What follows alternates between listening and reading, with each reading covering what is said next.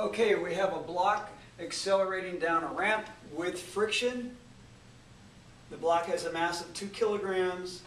The coefficient of kinetic friction is 0.3. The angle of the incline is 32 degrees. Let's draw a force diagram. Draw the dot. Draw the weight vector, which I'm going to label Fg for force of gravity. Draw the normal force perpendicular to the ramp. And then draw the kinetic friction uphill. Let me grab a different color.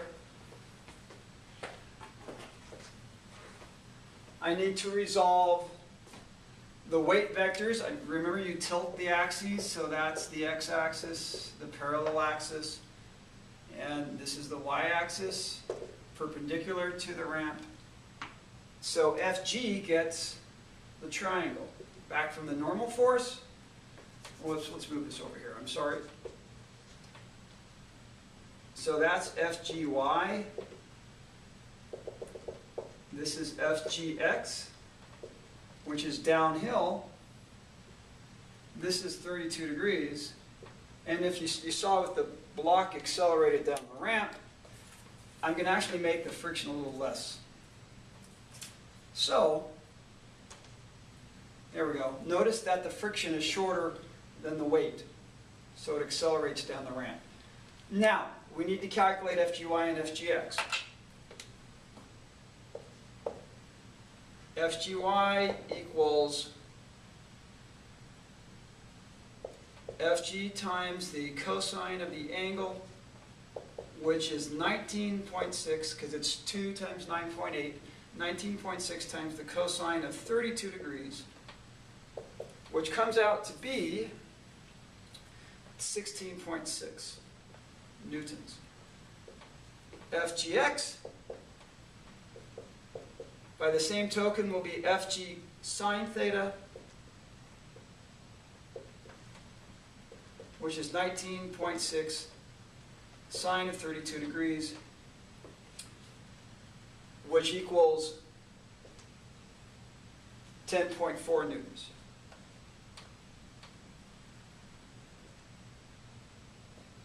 The goal of this is going to be to determine the acceleration of the block down the ramp, which is in the x-axis. So, first we need to know, we know the value of Fgx. We need to know the value of the kinetic friction. To figure out the kinetic friction, I need to know the normal force, which is in the y-axis. So net force in the y-axis is equal to 0. There's no motion at all in the y-axis. It's in equilibrium.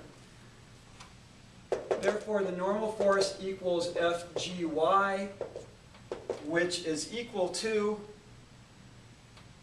10, it's not, it's equal to 16.6 newtons. Now to calculate kinetic friction, remember that kinetic friction equals the coefficient of kinetic friction times the normal force. The coefficient of kinetic friction, an indicator of surface roughness, is equal to 0.3. So, 0.3 times 16.6 equals,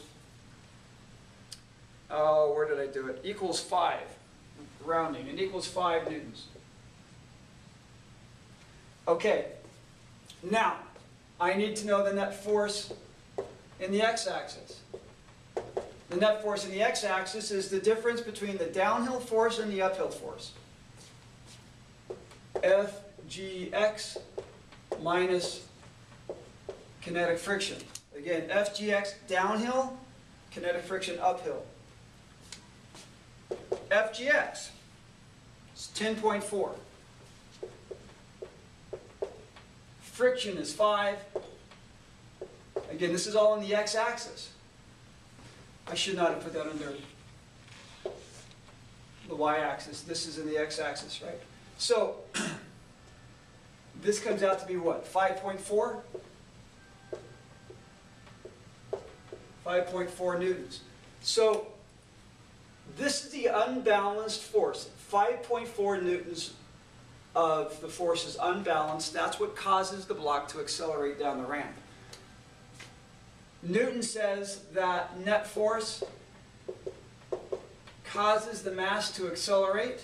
The net force, the acceleration is in the x-axis. Remember, there's nothing moving in the y-axis. It's all in the x-axis, and it's 5.4 newtons. So 5.4 equals a mass of 2 times A. Solve for A. That's 5.4 all over 2. And that comes out to be 2.7 meters per second squared. And we're done.